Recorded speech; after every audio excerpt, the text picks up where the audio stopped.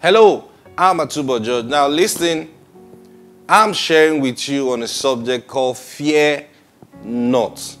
Don't let the fear around get into you.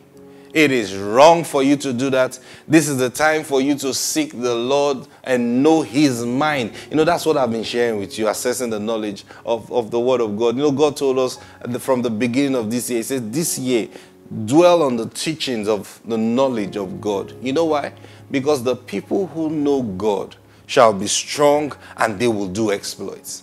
So I implore you to go get all the message we've been talking, all what I've been sharing from January till now. Go get it and begin to listen to it and listen to it. Listen, because the Spirit of God told us in this season, courage is required of you.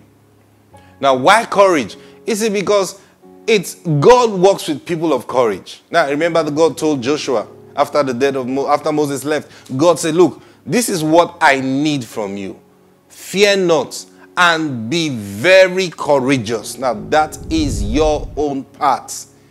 You see, it's not God's part to be courageous. God is going to give you all the resources, but you are the one that have to rise in courage and do what the Lord wants you to do.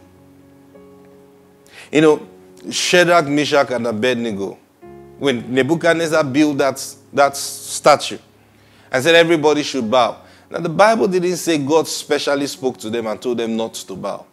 No. They chose not to bow because of what they knew. See, the people who know their God shall be strong and they shall do exploits. Were they against the king? No, they were not against the king. But the king was making a big error. The king was making a big mistake. And that's what happens sometimes. See, sometimes government makes certain laws.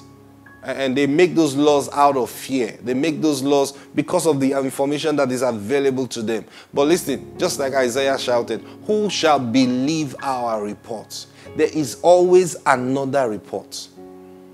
See, and that's the report you will follow. And what's that report? The report of the Lord. So in this season that darkness is covering the whole earth, everyone is looking for light. And what the scripture said, the Lord will arise on you. Now, in the book of Numbers, Moses, they were in the children of Israel with Moses, they were in the wilderness. And then they sinned against God. See, the people sinned against God. And the Bible says God sent fiery serpents. And the serpents was biting these people. I shared that with you last week, Monday. And then, when they cried to the Lord, now there was so much darkness in that place because everybody that was beaten, they started dying. Now, when they cried to the Lord rose on Moses and told Moses what to do. Now, I want you to understand something here. The things that God will tell you to do many times may just not make sense. I'll explain to you. Serpents were biting people, real bite. And they were dying because of the venom of the serpent. And God said to Moses, Moses, you know what you're going to do? He said, all right, Lord, I'm listening. He said, you will build me a serpent of brass. No, you walk it, build it, melt brass, get into the shape of a serpent, and then put it on his pole and hang it up there. And God said, listen, everyone who's beaten by the serpent and looks at the serpent of brass will not die. Now, medically, does that make sense?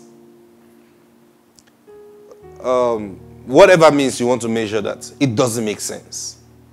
It would have been easy for God to say, hey, Moses, I've heard your cry. I'm sending back those serpents. They won't bite you anymore. That would have made more sense. It would have made sense for God to say, look, anybody that looks at this serpent of brass will not be beaten by the serpent. Maybe brass has something in it that scares off, just like today you can plant flowers in your compound and reptiles and certain insects will not come close. See, you would think maybe that's the wisdom God was bringing out from that. No, sir.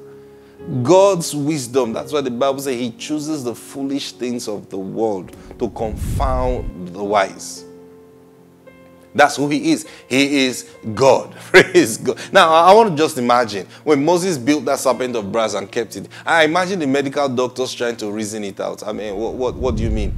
You know, we're trying to treat these people that were beaten by the serpent, and you're saying they should just look at the serpent of brass and they will live? What are you talking about? Hey, but that was God's wisdom. The people who decided, please, Moses, this thing doesn't make sense. I'm not looking at anything. They died.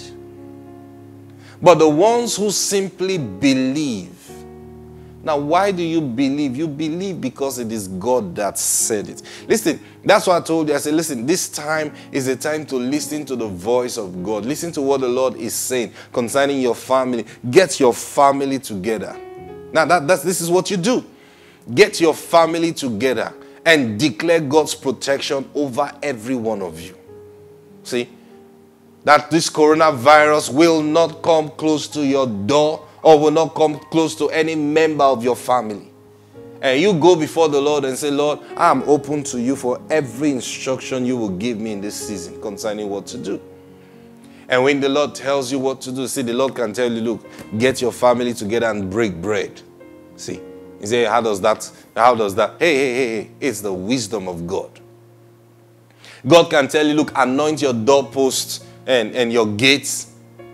Obey him. Praise God. Don't start reasoning out there, but if we anoint our door, and what if we go out? That's never your business. Your business is, Lord, thank you for your word that have come. I will obey you, and then you obey him. Praise God. Just like in Egypt, God told the children of Israel, look, anoint your doorposts with blood.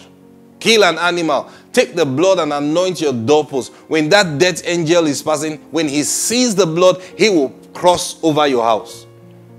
Did that make sense? But the question is, those who obeyed, did they have any casualty? The answer is no.